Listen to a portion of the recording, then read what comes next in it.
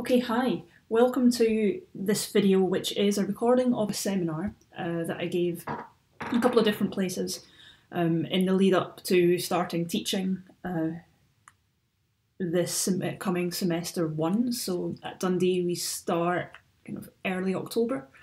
So this is really things that I've been discussing, things that I've been talking about with people, reflecting on the online teaching that we've done so far and what we need to take from everything we know to kind of learn some lessons that we can move forward in the coming semester. So if you don't know very much about me, so I'm a senior lecturer in computing at the University of Dundee. I'm interested in HCI and UX, so a lot of my teaching is to do with topics related to how we interact with computers. I also teach some like introductory programming and research methods as well, so I teach a variety of different topics. And I've got some experience in researching pedagogy in particular around team working and team communication within the student body when they're project work, for example. So over the summer, I taught a variety of different settings, some kind of just standing in last minute, some were planned. So I taught some online students. That was my first online experience. I had a small group of students that I taught for 6 weeks. And I had a summer school. So at Dundee we have a kind of access entry summer school, so people who don't quite make the grade can go to summer school, get some additional experience, and that qualifies them to begin with us in semester one. So I taught that as well, so that was programming. And so that one was the most new, I guess, because the students who were taking that course didn't know each other. So they were all coming in blind as brand new students. The online class I taught, they already knew each other as a cohort, and then it had moved online as a result of COVID. So two very different learner communities there. So we begin 10 lessons I learned from teaching over the summer period. So this is going to be, for some people, you know, teaching granny to suck eggs. And I apologise and I don't. I'm sorry that it is kind of maybe quite basic information that we should all know, but I'm not sorry because we always forget it, myself included. And so this is the reason the conversations I've been having recently are about these kind of topics, because, you know, we want to go back to basics, and that's how we're going to get through this next period of teaching. So the first one of these rules is that you shouldn't overcommit. So in computing or in project management, you quite often see a diagram like this. It says that things can be good, fast and cheap, but you generally don't make something that does all three. So whenever there's a project, the kind of joke is, we'll pick two. You know, do you want it good and fast? Or do you want it cheap and fast, but it's probably not going to be very good? So if you have expectations of what your students should achieve, you know, is it all of these things? And if you have expectations of yourself, what can you achieve? So you don't want to overcommit, right? So is it really reasonable to change the delivery method, the learning outcomes, the assessment, everything at one time? Probably not. That's probably not something that we would normally do. So why have we all jumped in to do that at this point? Let's take a step back, think how much time we actually have. Can we free up time? Sure, add extra time, but time is finite. So therefore, the amount of work that you can achieve is finite. So plan, prepare, and work back. What can you actually achieve? Okay, so don't overcommit. That's the first one. The second one is that you should make your expectations explicit. And for that, I mean that you should say what you expect of students and what they expect of you. So I have in my kind of course syllabus those very headings, some things of what I expect students to do and what students can expect me to do.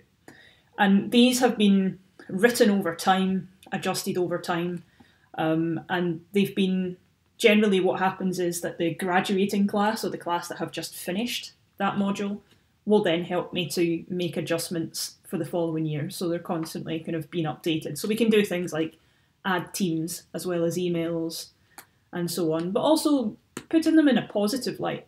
So Students can expect me to give them advice on any academic or pastoral topic that they want to discuss, but I'm making it clear that it's a privilege that you would trust me to share that experience and information. So, you can expect me to do what I can to help you. You can expect me to reply within a certain times, and I think it's so important that we have both of those things. We don't want, I expect this of you, I expect this of you, and the student is feeling then kind of like put upon, I've got massive expectations on me, but I don't know who's around me that can help. So always making it clear what students can expect from you. So that's kind of in general, but if you think more clearly or carefully about what are you expecting a student to do day to day? How should a student behave in order to do well in your class?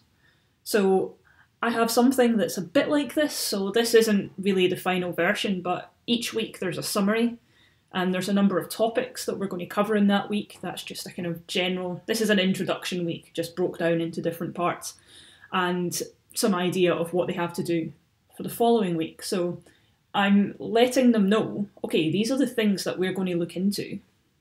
These are the things that need to be done.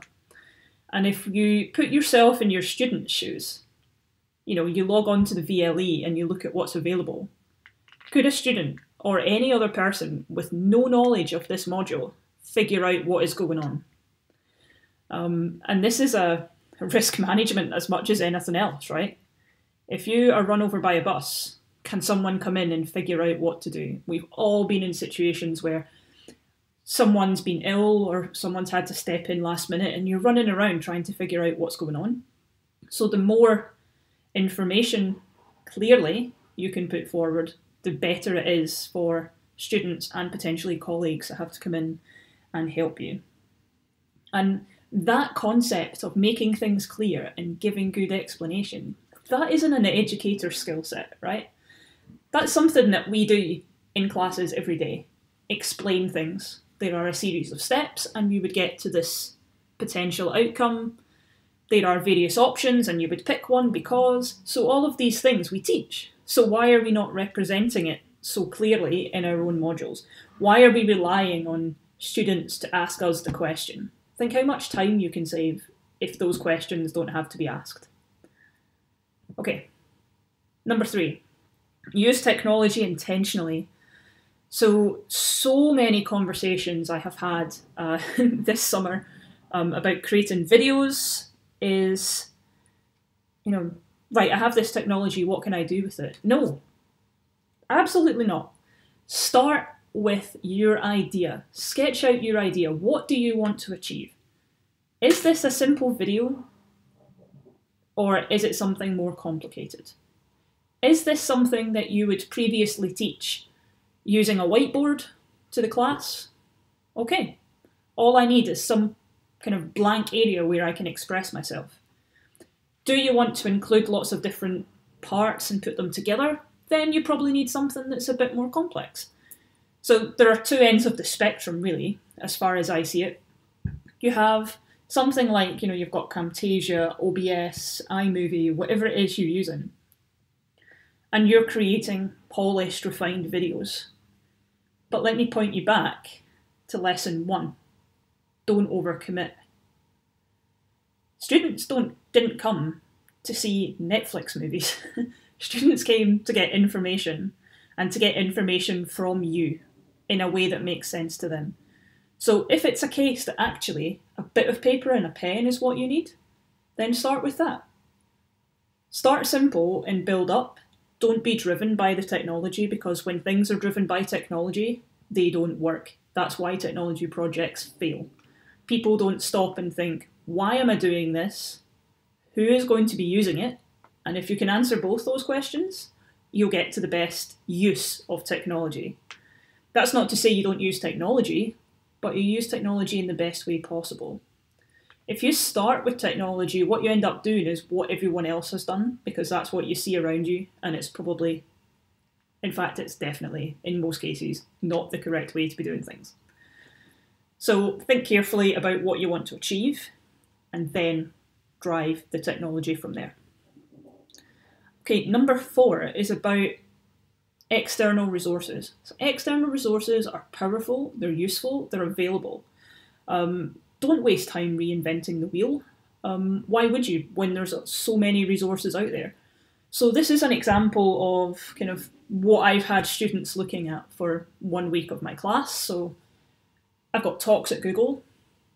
That's an introductory level thing, right? Talks at Google are seminars, podcasts, video recordings, but they're talks that people who work at Google can go along and get an idea about something new. So they're entry level. Why would I recreate that if... So that guy there is Jake Knapp, and he's the person who designed a sprint methodology, a design methodology. Why would I then go and explain his design methodology if he can do it for me, right? Straight from the horse's mouth. It means more. There's trust from the students that, okay, this is the guy. This is the guy who did it. I'm going to listen to him. What I have is I have a whole bunch of external resources, and then I have me bringing it all together. I'm putting all of these things into context. I'm putting all of these things in the context of the module we're studying, within an industrial context, within kind of linking it to other modules that students are doing. I'm just giving them an overall summary. And so they're still hearing from me. They're hearing my point of view. They're hearing my kind of method of things. But they're not having to listen to me the full time. I wouldn't want to listen to me the full time. So the more you can use external resources, the more you have time to free up that you can use to create things that are more meaningful. So by that, I'm thinking of things like assessment. Rather than record an hour's introduction to calculus, those exist out there. Many, many people have made introduction to calculus videos. Rather than spend your time doing that, why not spend your time looking at new assessment methods or tidying up what you already have in terms of assessment? Have you got a rubric? Have you got it all laid out for students in a really understandable way? No? Then that's probably a better use of your time than recording a video of some basic information. So don't be reinventing the wheel. Use your time wisely. The fifth is that personal feedback works. Okay, so when we give feedback to students, we want to give feedback to students based on what they have done. Sure, there's like a generic, in general, this was well done, this could be improved. But when we give things like we identify a particular area of strength for a student, that gives that student confidence. And that gives that student confidence that they've done the right thing, that they know, that they're capable, and so they'll go on and achieve more. I like to give feedback to students in a variety of ways. I like to always make sure I speak the feedback. And whether that is recording some audio for the student, recording a video for the student, looking at their own work, I may also deliver it in class as a kind of general thing, because what happens is students hear the general stuff and it becomes catastrophic. No, I didn't do that. Oh, that's it. I'm failing. Whereas if you can give general feedback and then say, in your case, this was good and this needs improved, that's going to help the student. Now, we do this all the time for, I'm thinking like in a computing lab situation, the student might contact me and say, oh, hey, I've got this error and I can't figure out what to do. Rather than me going Googling the error and sending them a document for them to read online, someone else online had this problem, go and look here. I'll record me doing that. I'll just press record on a screen recorder and I'll say, right, okay, I've put the error into Google, this is what I've found, this is what that means, and crucially, this is how it applies to what you've got. So the feedback is how to fix your problem. So feedback is the area everyone falls down on. NSS, league tables, whatever, it always comes back to feedback. So that time that you're not spent creating that introduction to calculus, use it to think about how you're going to spend feedback. Make sure that you have time, you have committed time to providing that feedback. Okay, we're halfway there. Oh yeah, we're not. So the feedback, if you're giving feedback to everyone, always ask for feedback. So the university will ask for feedback on your behalf, but the best feedback I ever get from students is casual conversation. You know, how's it going? What would you improve about this? That lab sheet, does it make sense to you?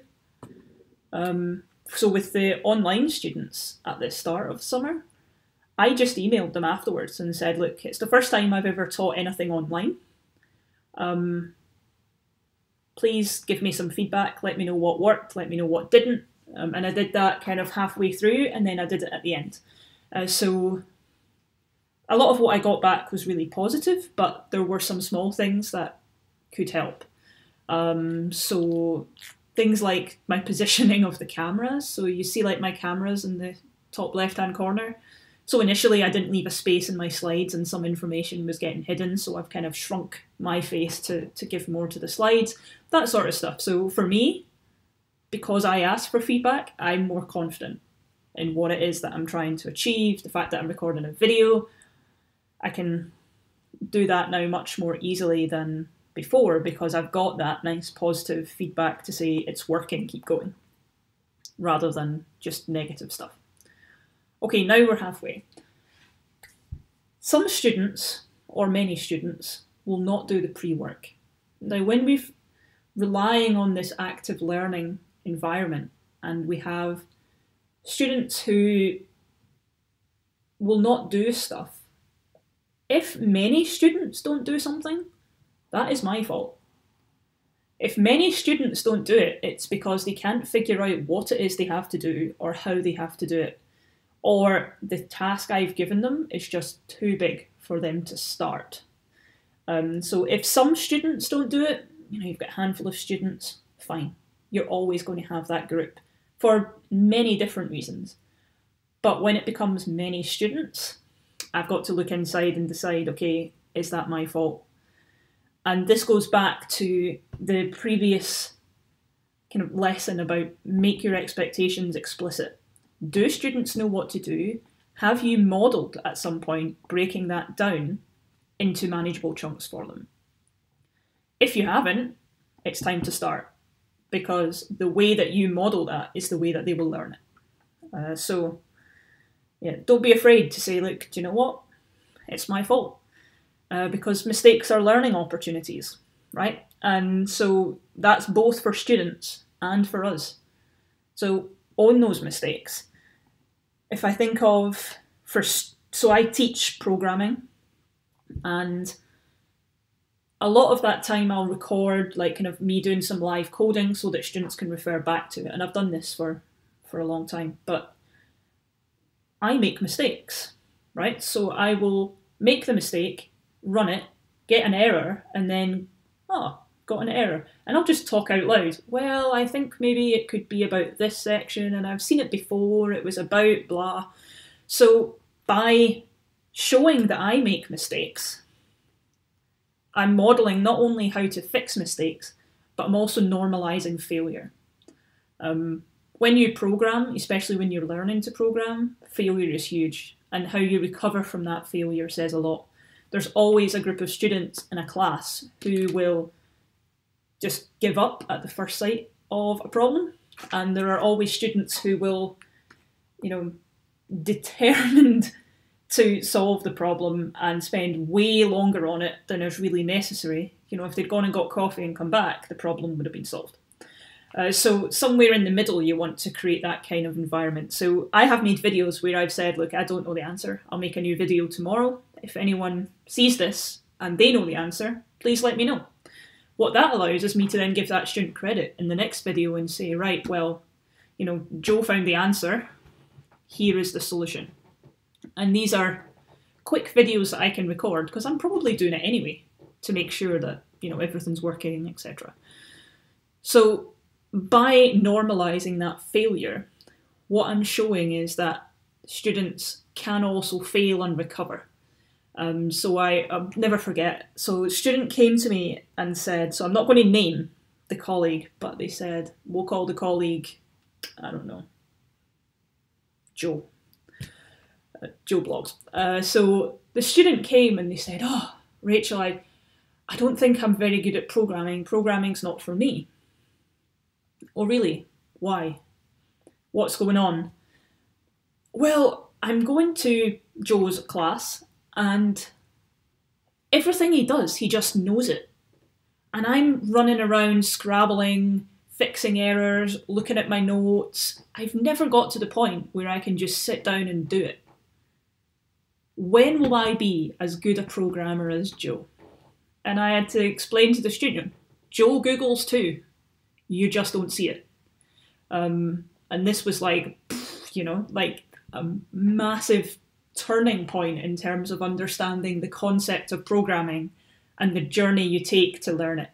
So normalize mistakes, own them, forget the specifics, but remember what you learned, and teach students how to remember what they learned. Number 8, we are so close to the end. Number 8 is building a community. So students learn from one another, often unconsciously, so it's up to us to set an environment where this can happen. Now, the very fact that students would sit in a lecture hall, there's a community because they're one of a group and they can kind of have a look and see, yep, other people are writing this down, other people are a bit, there's question marks there, I've got questions too. That very sense of just being in one place. And we can create being in one place in many ways, whether it's discussion groups, whether it's creating a document that students can comment on, or whether there's a series of quick tasks that students can do. So one thing I did with the summer school, which worked fabulously, was so they had already had a couple of weeks before I got them, and there just wasn't really like a kind of coming together and helping each other that I was hoping would be there. So what I had them do was record a short video, just like 30 seconds, 1 minute. Tell me who you are, tell me what degree you're coming to study, and give me a TV recommendation. And I just want to learn a bit about who you are so that I can help you do well in this class. And the response was really good. So what I discovered afterwards was that students were speaking to each other to do group work. They started off on a chat on Teams, and then they did audio calls, but they had never done videos. And a student said to me, the fact that I had to record that video, it put me outside my comfort zone, but it was really useful because the next time I had a group conversation, I just turned my video on. And a few other people did it, and then the next time we all did it. And suddenly I felt like I was so much more part of that group than just, I was talking to names. I didn't know who anyone was. I didn't have a sense of personalities because we didn't really have that kind of strong communication. So small tasks are enough to get students talking. The other task that I use often is Mr. Men books. So I have, these are almost like kind of icebreaker, I use them for leadership activities. So basically I've got a bunch of Mr. Men books and I've cut the spine off, so they're now just all loose pages. And I put 2 or 3 books together in a Polly Pocket, give it to the team and ask them to build the books. So there's usually a nostalgia to start with. Oh my goodness, Mr. Men books, it's so long since I've had Mr. Men books. There'll be someone who's never had Mr. Men books, has no idea what's going on, so they have to explain it to them. You can do things like pull one student aside and be like, I want you just to not really engage. I want you to be a bit of an awkward team member and see what happens. And it's great because you see them learn to grapple with this. Oh, this person's not engaged. As a team, we should engage them. So they start to learn these team working skills through just scenarios that you've put in front of them. So there's a lot of other icebreakers out there. There are a lot of different activities that you can have students do just to start that communication between them. Number 9 is to be human. We're all human at the end of the day. I'm a human being, I've got a personality, I've got hobbies, I've got interests, and it makes me approachable.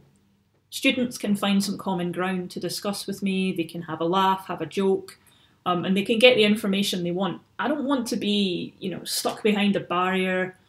I don't want to be like this, oh, well, I can't speak to Rachel because she's far too busy, right? I want them to know they can come and speak to me. So, I don't bite. I'm just a person. Come chat to me. And I'm not saying that I have to share my whole personal life with my students, and there are many, many things that I don't share in my professional life, but which I think we all have. And so, but I can give a snippet. I can give I can say I watched this on the TV. One thing I do sometimes is I play music at the start of my classes. It's usually a song I can't get out of my head, so I'll just kind of like be playing that music. And it starts a conversation about what's going on, when did I hear this track, etc. So just be human, open the door a little bit, let students in. And if all else fails, duck it. This is not intended to be humorous in any way. I actually do mean a duck. So this is my duck. You may have your own duck. And all you need to do is chat to the duck and tell the duck your problems. So this comes from a concept in computer programming called rubber duck debugging. And the idea is if you have a problem, you want to speak to people, explain the problem, and the act of explaining the problem improves your understanding, right? We know this. So in computing, it's called rubber duck debugging. So it's not uncommon to see people with like little ducks all over the place. The Dundee University Computing Society is called Ducks. Their mascot is a duck. So talk it through with a colleague, a friend, and if all else fails, just duck it. It's great. Okay, so I shall sit my duck back down. This is my duck. Okay, so one thing that perhaps has not been clear through what I've spoken about so far is whether this is in relation to online or whether it's in relation to in-person teaching. And that's because I think that the lessons that we learn apply to both of these situations. And really my take-home message is that it's only teaching, and that's intended in a positive sense, right? We can teach. We know we can teach. So if we go back to what are the basics of teaching, then this coming semester is going to be easy. Because we have all the skills to build a community, we have all the skills to explain things, we have all the skills to communicate. We just need to do it in a different context. So it's only teaching, and we can do it. So that's really my message. That's what I hope you take away. And I hope that this kind of suck eggs basic introduction to some, overarching concepts of teaching that are completely subject independent will give you just a little bit of confidence when you're going out that you can do it. Thank you.